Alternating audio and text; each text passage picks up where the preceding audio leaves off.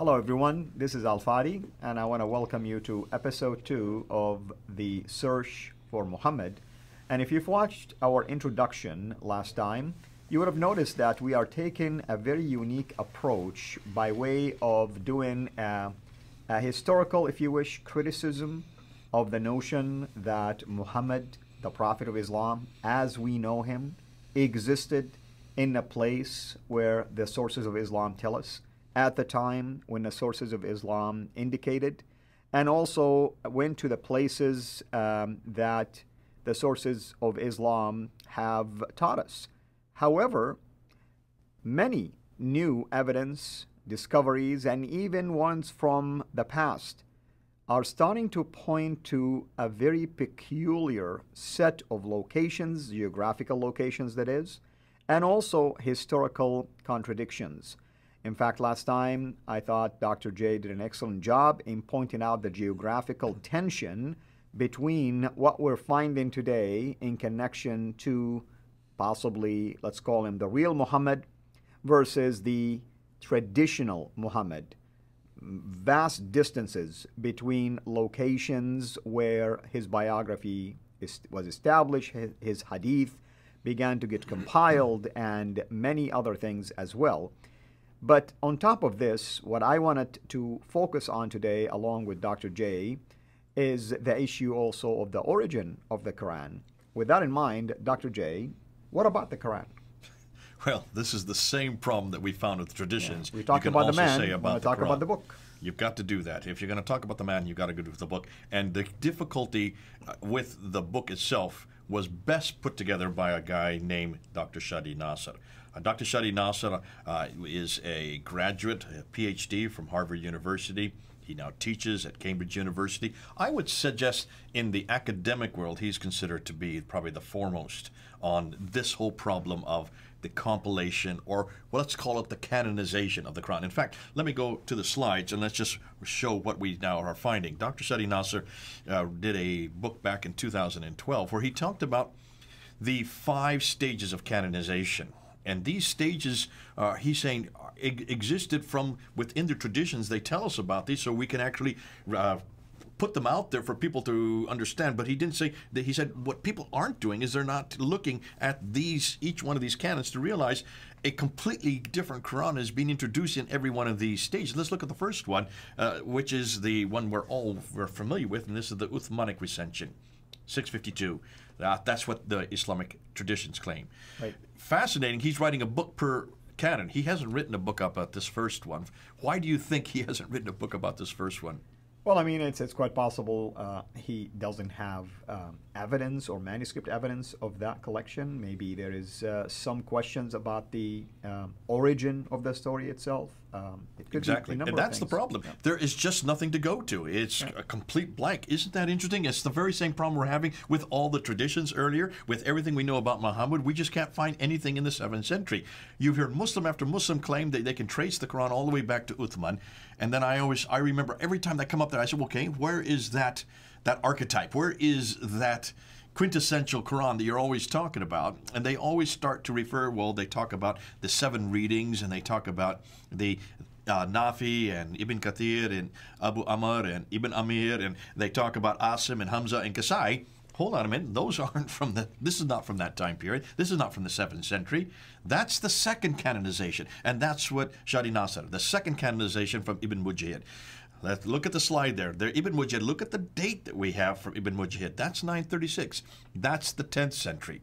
10th century is 300 years after Muhammad. Right. And he's introducing these 7 readings. They're called readings. Right. Fascinating. Look at the earliest. I've got it right here. This is the earliest one, this one right here. These are 4 of the 30 that exist, but this one here is by Ibn Amir. And this is the earliest of all of the Qira'at, the 7 readings, and we'll have more that come afterwards. Look at his date, 736. Right, and I want to emphasize 2 things. Ibn Mujahid supposedly canonized these different readings when? 300 years after the supposed canonization by Uthman because of the different readings. Because of the different readings. That's number 1 problem. Number 2, the earliest out of all of those come actually from north, not from Mecca or Medina. This is from Damascus. Exactly. That's 1,200 miles further north. Right. And people aren't looking at the time period, and they're not looking at a map. We did that with the traditions. We looked at a map and we looked at a timeline. Correct. 736, Muhammad died in 632. This is 100 years later that this is introduced, and this is the earliest. Of the 7 that were chosen by Ibn Mujahid in 936, they start from 736 and go all the way up to 805. 805 is the 9th century. So these are 8th and 9th century readings. But this is not all. Because then you have another guy.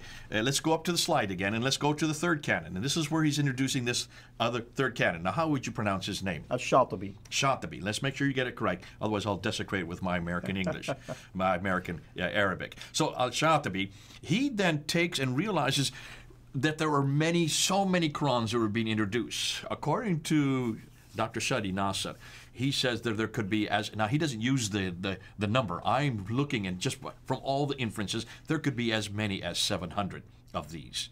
700 of these different, what we know as riwayats. These are different readings, different Qur'ans. Really, they're all different. And the word riwayah is peculiar, by the way, from an Arabic standpoint. It's almost like your storytelling. That's exactly what they are. Exactly. So here he takes every one of these 7 readings that Ibn Mujahid had introduced in the 10th century, 936. He introduces, look at his date, 1194, that's the late 12th century. Late 12th century, he introduces 2 for each one of the readers. That now you have 14. So the chain now, he's establishing the chain of narration. Chain of narration, the transmitters, the riwayat. We're now up to 21. You think that would be too many, right? No, there's still more. Because I thought it's 1, right? That's right. There's supposed to be only 1. Isn't that what Uthman did at the very beginning? Only had 1, and he burned all the others? That's right. Let's go and see what Shadi Nasser does. Shadi Nasser, well, there's a 4th canon, and here's the 4th canon, Al-Jazari, or Jazari, however you want to pronounce it. Jazari, yeah. And Jazari, he then introduces 3 more readings of the readers. Each of those has 2 transmitters, the riots, and these are now 6. So 3 plus 6 equals 9. Add to the 7 plus 14, we have 21. That makes now 30 readings. But look at his date, 1429. That is the 15th century. And notice what he did.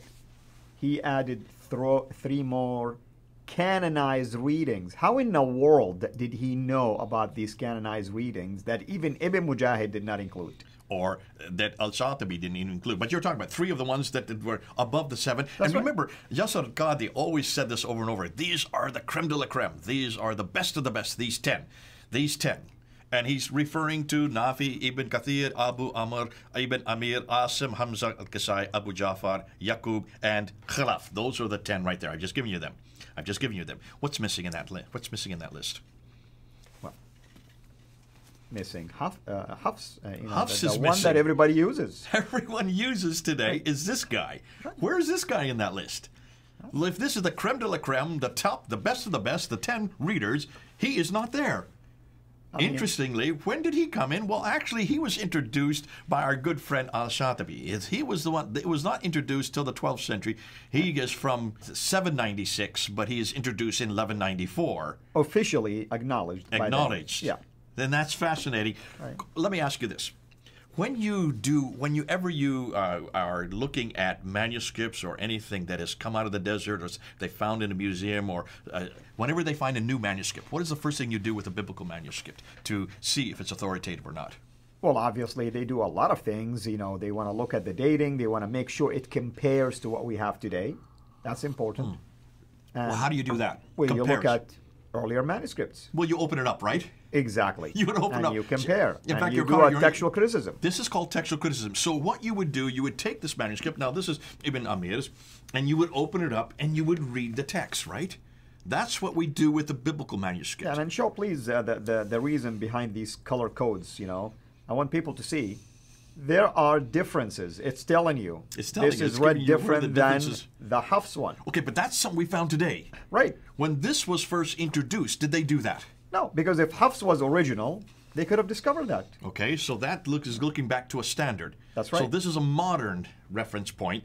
That means there has to be a standard, which means they at least opened up the book and read the words. Except they did it a couple of hundred years later. A couple of hundred years later, when they started with this guy, Ibn Amir or Nafi or Ibn Kathir or Abu Amr, did they open up one book and read it?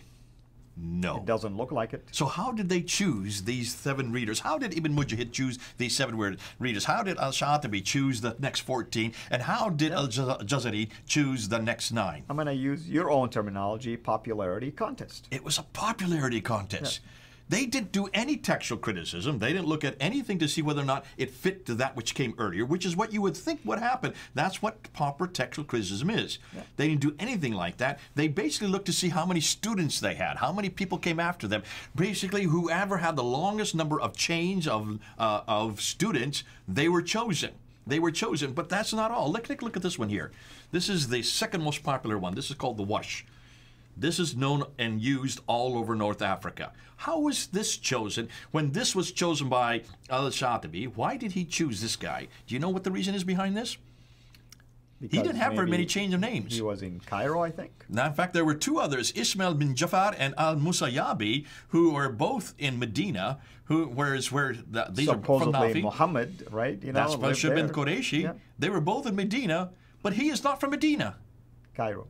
And they had many more students to come after them. So why weren't they chosen? And why did he choose this guy? He lived in Al-Fustat, known as Al-Qahira. Right? There you go. Yeah. He was from a city that had not been chosen yet. Right. He was from Egypt, from Cairo or Al-Fustat. I have to keep doing that now because I'm going to have Yasser Qadi hammering all over the place. You don't know what the name is. Oh, don't worry. We're doing a deep dive, Dr. We're doing Qadi. a deep dive now. When you go back and look at, if that's the reason he was chosen, just because he came from a city that had not been chosen yet, they wanted to make sure they got that city included in all these riwayats.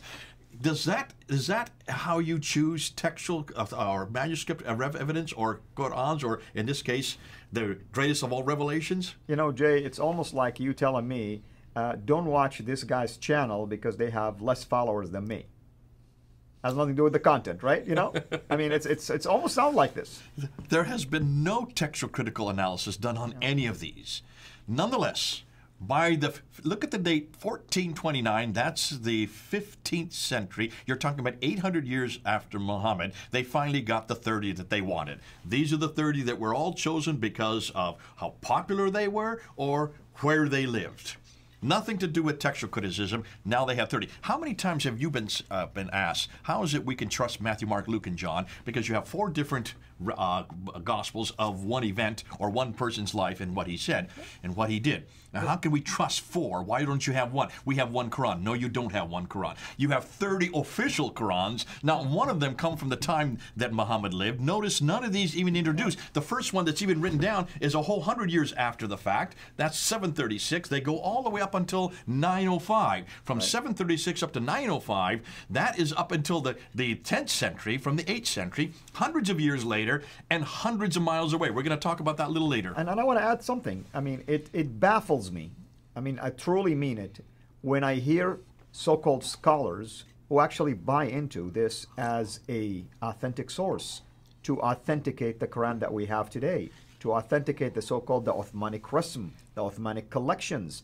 Well, in our case, all of these gospel accounts are eyewitness accounts. Right.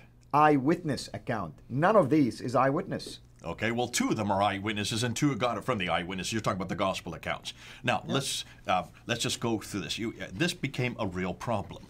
Shadi Nasser talks about this, because look, we only have 4 canons there. He said there were 5 canons. So what about the 5th canon? This became a huge problem in Cairo in the 20th century. There in Cairo, they had a problem with high schoolers because the high schoolers were coming to do standardized testing, and as they were writing references about the Quran and they were writing what they had memorized, they were writing verse by verse by verse, the people who were examining the test said, we can't make sense of this because there's 30 different ways of saying the same thing. Right. How do you standardize the test? You can't with 30 different Qurans saying 30 different things. So they went to a man named Muhammad Ibn al-Husayni al-Haddad, who is a scholar at Al-Azhar University there in Cairo, and they said, could you choose one of them? Could you just choose one of them out of these 30? So he chose this one. He chose this one.